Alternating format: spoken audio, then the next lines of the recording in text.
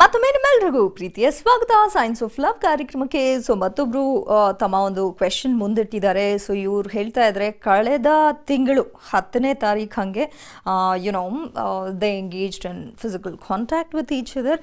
So ಈಗ pregnancy ಭಯ ಕಾಡ್ತಾ ಇದೆ. ಎಷ್ಟೋ ಜನ ಯಂಗ್ಸ್ಟರ್ಸ್ ಇಂಥ ಒಂದು ಪರಿಸ್ಥಿತಿಯಲ್ಲಿ ಸಿಕ್ಕಾಕೊಳ್ತಾರೆ. ಸಂದಿಗ್ಧ ಪರಿಸ್ಥಿತಿ, ಒಂದು ರೀತಿ ಕಷ್ಟಕರ ಪರಿಸ್ಥಿತಿ ಅಂತ ಹೇಳ್ಬೋದು, ಎಸ್ಪೆಷಲಿ ಫಾರ್ ದ ಗರ್ಲ್. ಯಾಕಂದರೆ ಇನ್ನೂ ಅವ್ರಿಗೆ ಒಂದು ತಮ್ಮ ಜೀವನದ ಬಗ್ಗೆ, ಮುಂದೆ ಫ್ಯೂಚರ್ ಬಗ್ಗೆ ಕ್ಲಾರಿಟಿ ಇರೋದಿಲ್ಲ.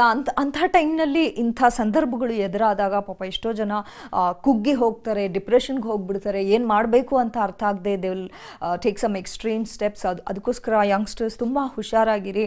ಸೊ ಆ ಕ್ಷಣದಲ್ಲಿ it's very easy to get carried away in the moment, but then ಈ ಕಾನ್ಸಿಕ್ವೆನ್ಸಸ್ ಎದುರಾಗುತ್ತೆ ಅನ್ನೋ ಒಂದು ಅರಿವು ಇರಬೇಕಾಗತ್ತೆ. ಸೊ ಇವ್ರು ಅದನ್ನೇ ಹೇಳ್ತಾ ಇದ್ರೆ, ಭಯ, ಇವ್ರಿಗೆ ಬೇಸಿಕ್ಲಿ ಒಂದು ಭಯ ಕಾಡ್ತಾ ಇದೆ. ಸೊ ಪ್ರೆಗ್ನೆಂಟ್ ಆಗಿಬಿಟ್ರೆ ಏನು ಮಾಡೋದು ಅಂತ.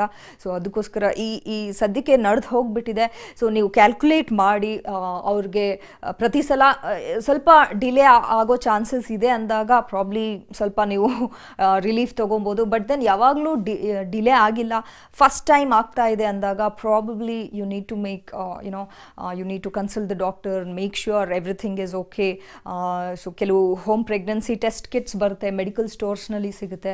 ಸೊ ಅಕಸ್ಮಾತ್ ಡಿಲೇ ಆಗಿದ್ದರೆ, ಕಳೆದ ಒಂದು 2 ವಾರ ಡಿಲೇ ಆಗಿಬಿಟ್ಟಿದೆ ಅಥವಾ ಇವನ್ ಮೋರ್ ದೆನ್ 2 ವೀಕ್ಸ್ ಆಗಿದೆ ಅಂದಾಗ ಪ್ರಾಬ್ಲಿ ಫಸ್ಟ್ ನೀವು ಹೋಗಿ ಆ ಟೆಸ್ಟ್ ಕಿಟ್ನ ತೊಗೊಂಡು ಪಾಸಿಟಿವ್ ಆರ್ ನೆಗೆಟಿವ್ ಅನ್ನೋದನ್ನು ಕನ್ಫರ್ಮ್ ಮಾಡ್ಕೊಳ್ಳಿ. ಸೊ ಕೆಲವೊಮ್ಮೆ ಹೋಮ್ ಪ್ರೆಗ್ನೆನ್ಸಿ ಟೆಸ್ಟ್ ಕಿಟ್ಸ್ ಇಂದ ಒಂದು ಕರೆಕ್ಟ್ ಇನ್ಫಾರ್ಮೇಷನ್ ಗೊತ್ತಾಗದೆ ಹೋಗ್ಬೋದು. ಅಂದರೆ ಫಾಲ್ಸ್ ಪಾಸಿಟಿವ್ ತೋರಿಸ್ಬೋದು ಅಥವಾ ಫಾಲ್ಸ್ ನೆಗೆಟಿವ್ ತೋರಿಸ್ಬೋದು.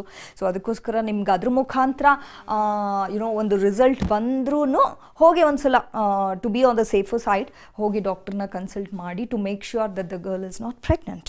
ಸೊ ಇನ್ನೂ ಮದುವೆ ಆಗಿಲ್ಲದೆ ಇರೋ ಟೈಮ್ನಲ್ಲಿ ಈ ಥರ ಪ್ರೆಗ್ನೆನ್ಸಿ ಈ ಒಂದು ಫೇಸ್ ಎಂಟರ್ ಆದಾಗ ತುಂಬಾ ಅವ್ರಿಗೆ ಟೆನ್ಷನ್ ಆಗುತ್ತೆ. ಯಾಕಂದರೆ ಅವ್ರು ಇನ್ನೂ ಮುಗಿಸಿರಲ್ಲ ಅಥವಾ ಜಾಬ್ ಮಾಡ್ತಾ ಇರ್ತಾರೆ, ಸೆಟ್ಲ್ ಆಗಿರೋದಿಲ್ಲ ಇನ್ನು. So that's why you need to be very careful about all these things. ಎಲ್ಲ ಯಂಗ್ಸ್ಟರ್ಸ್ಗೂ ಇದೊಂದು ರೀತಿ ಪಾಠ ಆಗಬೇಕು.